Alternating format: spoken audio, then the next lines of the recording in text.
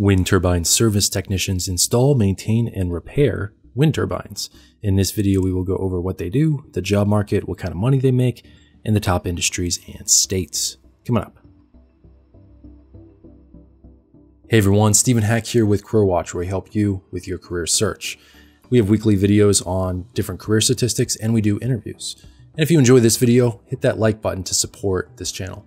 Wind turbine service technicians, also known as windtechs, install, maintain, and repair wind turbines. Wind turbines are large mechanical devices that convert wind energy into electricity. They are electronically monitored 24 hours a day and 7 days a week. When something goes wrong, a wind turbine technician is notified and they end up doing the repairs. Usually maintenance involves inspecting components and lubricating parts. It doesn't take a college degree to become a wind turbine technician. Some people go to technical school and enter the industry that way.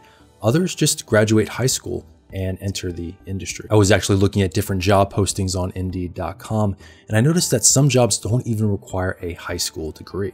So definitely examine your options before going off and spending tens of thousands of dollars on an education you might not end up needing to enter the industry. Next, let's take a look at the job market. Wind turbine technicians work for a variety of different employers. 35% work in electric power generation, 26% work in repair and maintenance, 13% are self-employed, 13% work in utility system construction, and 3% work in professional services. As far as pay goes, professional services on average pays the most, with the average base salary of around $66,000 per year. Next is electric power generation, where the average base salary is around $62,000. Repair and maintenance is around $49,000, and utility system construction is around $48,000 per year as a base salary. Pretty much all of my statistics are from the Department of Labor, and unfortunately they don't track the incomes of business owners. One really promising aspect of becoming a wind turbine technician is that 13% of them are self-employed. To compare this to some of the other occupations, 9% of HVAC techs are self-employed, 9% of plumbers, about 6% of electricians, and about 6% of welders. There definitely are some stories of wind turbine technicians earning far above the base salaries I talked about above. Another way for them to boost their income is through overtime. As I will get through later in the video, there is going to be a lot of work for wind turbine technicians, and I'm guessing overtime will be very, very available. This is a relatively new occupation, and actually the Department of Labor has only been collecting statistics on them since 2012. Here are the job statistics numbers going back to 2012. As I said previously, there were no labor statistics for this occupation before 2012. In 2012, the government recorded 3,200 jobs. And then by 2018, the government recorded 5,580 jobs. So in just 6 years, the number of wind turbine technicians hasn't quite doubled, but the number of jobs has been rising very quickly. Also, the government is extremely optimistic about the future job market of wind turbine technicians. They are forecasting a 57% job growth from 2018 to 2028. This is a pretty small occupation right now of only about 5,600 jobs, but this is really promising. I have yet to see an occupation with this kind of future job growth. The average occupation, on the other hand, is expected to rise by around 5%. There are a number of reasons why they are anticipating such high job growth. Wind turbine towers with large blades has reduced the cost of wind power. And over the years, it has been getting more competitive with coal, natural gas, and other power generation.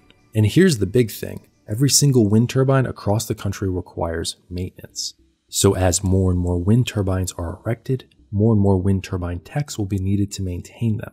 Next, let's take a look at what wind turbine technicians earn nationally. In 2012, the national base salary was recorded at $48,320. By the year 2018, the national base salary was recorded at $58,000. So nationally, wages rose for wind turbine techs by about $10,000 over just a period of 6 years. And also, these are base salaries, so they can be boosted with overtime. So this is a relatively small occupation now, but it is expected to grow by leaps and bounds. Another thing to keep in mind is this is a very regional occupation. Certain states are completely off limits. Here's a map where all the jobs are. Texas, California, Illinois, and Iowa are great states for this occupation. All of the white areas on this map have very few or no jobs for wind turbine technicians. So here are, in my view, the 5 best states for wind turbine technicians.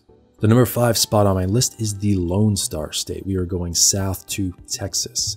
There is over 1,700 jobs for wind turbine technicians in the state of Texas. And the average wage is $55,340, which is about $5,000 above the national average. average. Next, we are heading west to the Golden State. This is the state of California. There's over 600 jobs for wind turbine technicians in the state of California, and the average wage is about $58,000 per year. Next, we are headed to the Northeast Corridor. We are headed to the Keystone State, also known as the state of Pennsylvania.